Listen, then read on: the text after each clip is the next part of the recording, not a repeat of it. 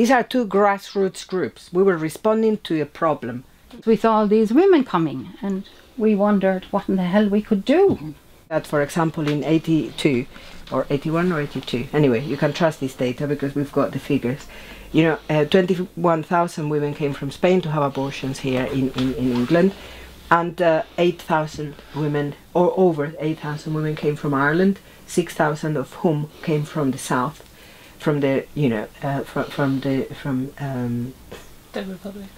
Republic, and 2,000, over 2,000 came from 6 counties. Yeah. I became involved, at least at a distance, on the abortion issue in the early 60s when I had a backstreet abortion myself here in England.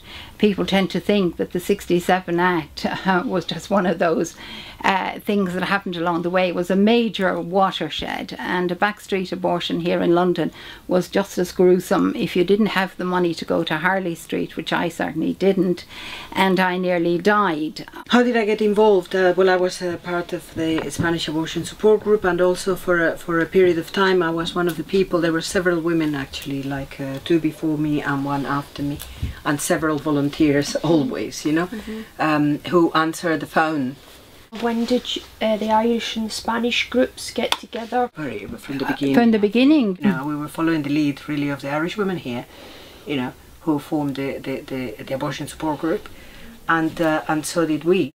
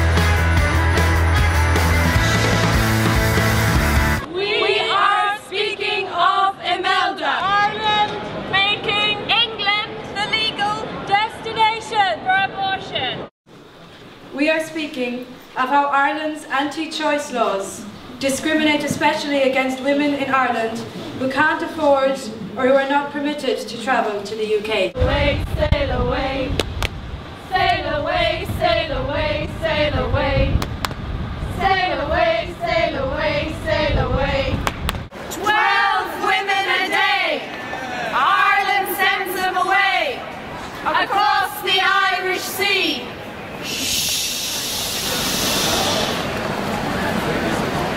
Ireland thinks it's abortion free. Sail away, sail away, sail away. Sail away, sail away, sail away.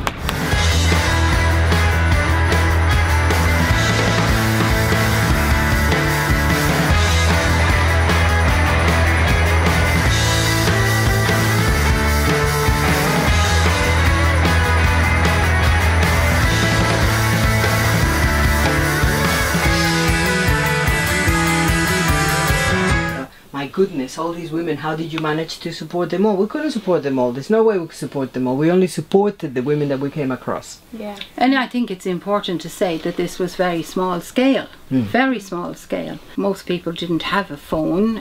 Poor people didn't have a phone. My house at home in Ireland didn't have a phone. No. So people were looking for payphones out in the middle of nowhere. Very often in the countryside, and they feared being overheard and all this kind of thing. And our job was really to answer that phone, talk to the women, be totally sympathetic, to arrange for an appointment with one of the clinics, to coordinate 2 rotas, one for the Spanish abortion support group and one for the Irish one. And if the woman was calling from Ireland, to call one of the sisters in Iwask and say, hey, you know, we've got somebody, can you do this?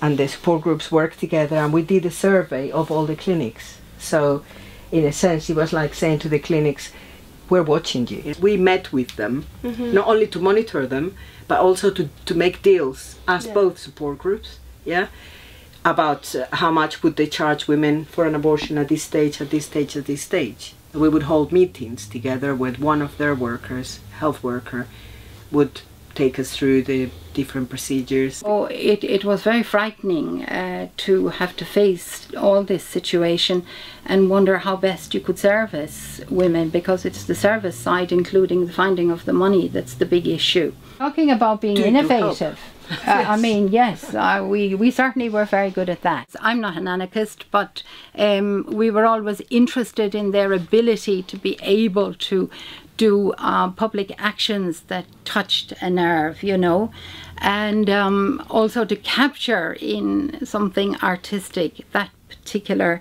problem, that conundrum. And Spain, of course, had an enormous amount of cultural manifestations, like the I had an abortion movement, which happened in Italy as well. And that was a real amazing, pretty big movement.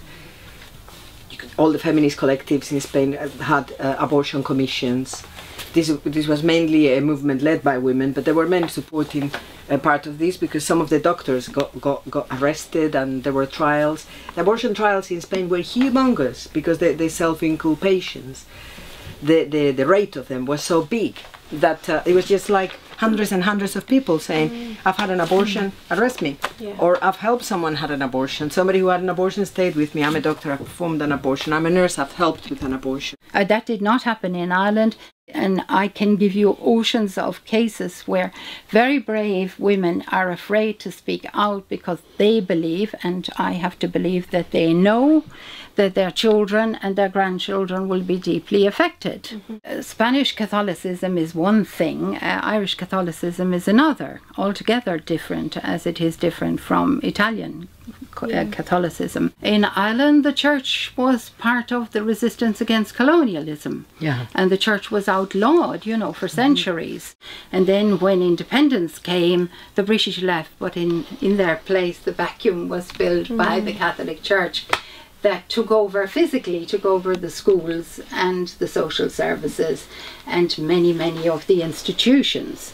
Even now you get arguments from very well-educated people, and sometimes feminists and pro-choice activists, who say, what's the matter with the bloody Irish? Why are they so different? Where is all this exceptionalism coming from? Is Catholicism in the water? Is it in the Guinness? At the level of anti-Irish racism that was going on at the time over the Troubles is exactly replicated now by what goes on with the Muslim community. For us, it was really, we were on our own to find money, and so we created our own culture. We created an alternative Irish community, which was not copper-fastened Irish. I mean, we were internationalists. I was part of the Chile Solidarity Campaign and the Nicaraguan Solidarity Campaign. I still have all the posters. There was a lot of internationalism, yes. And everyone did everything they could. We went to each other's events. And organised joint events. And organised joint events. The idea was to control our own lives, our own bodies, our own sexuality, our own everything. In 2014 you have young Irish women working with youngish Spanish women. And also on an intergenerational thing, that we're all still here working and together. You're working with us. So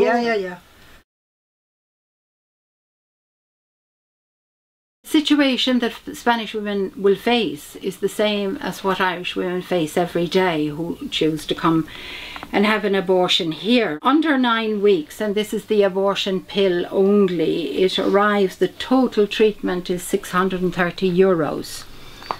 Then it creeps up, let us say up to 14 weeks is €930, all the way to 19 to 24 weeks, which is €2,030, that has to be found before you consider travelling or accommodation. Well, in Ireland it has not improved, right? Travel and different ways of communicating might have improved, or there might have been a diversity of organisations supporting differently, you know. But like in the situation in El Salvador, before the Gallardón law, I would have said, wow, women in El Salvador are facing now what we were facing in Spain 30 years ago. No. What women in Spain are facing now again, and women in Ireland have been facing all the way through. Really liked the phrase that you used, Dan, which was Groundhog Day for the Irish women and déjà vu for Spanish women. It's always very déjà vu again.